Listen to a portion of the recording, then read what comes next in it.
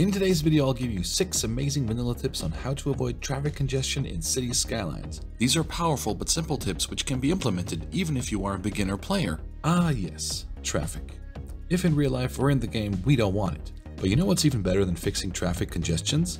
Preventing them from happening in the first place. Separate industrial traffic. The probably best tip to prevent traffic congestions in the long run of your city is to separate your industrial traffic from your commuter traffic. This means that you want to have a separate entrance and exit from your industrial area to your highway. This is really important because otherwise the trucks from out of town wanting to do business with your industry will have to drive through your city, clogging up the roads in the process. Avoid four-way intersections. Try to avoid four-way junctions as much as possible. Make use of T intersections instead.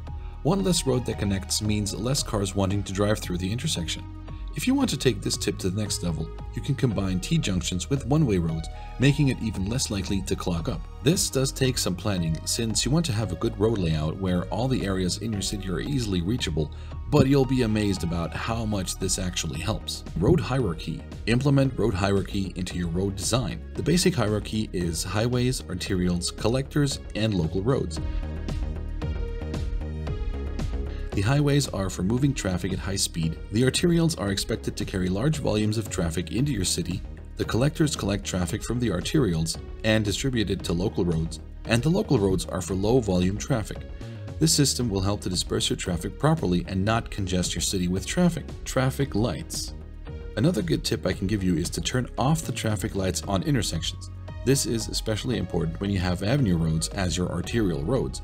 Be aware that whenever you connect a road to an existing avenue, the game will automatically create a traffic light at that connection. The problem is that red lights slow down traffic, of course. If we see the avenue as our arterial road, we definitely want priority for that road. You can simply go to the info views, click the traffic routes button, and go to traffic lights.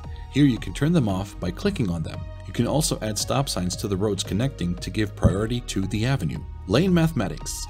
This is a term populated by Biffa, and if you don't know who Biffa is, you should definitely check him out here on YouTube. Lane maths are basically what applies to real-life highways as well. You want to help the traffic AI sort cars more intelligent and improve the traffic flow in your city. In general, you could say the incoming lanes and outgoing lanes should be equal at all highway junctions. For instance, you want to have 3 lanes, splitting off into 2 lanes and 1 off-ramp, and the same goes for the other way around. 2 lanes plus the on-ramp merge into 3 lanes. That way cars merge smoother and don't have to queue up to merge.